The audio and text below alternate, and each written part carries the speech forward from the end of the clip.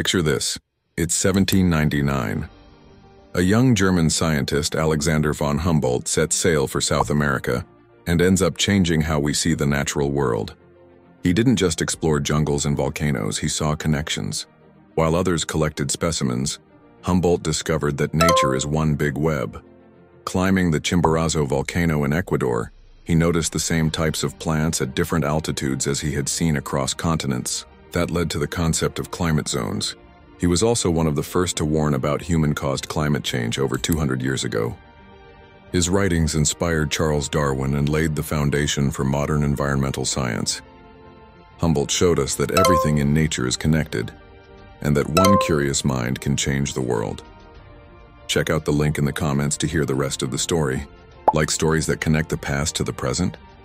Follow for more true tales of explorers, thinkers, and rule breakers who changed the world.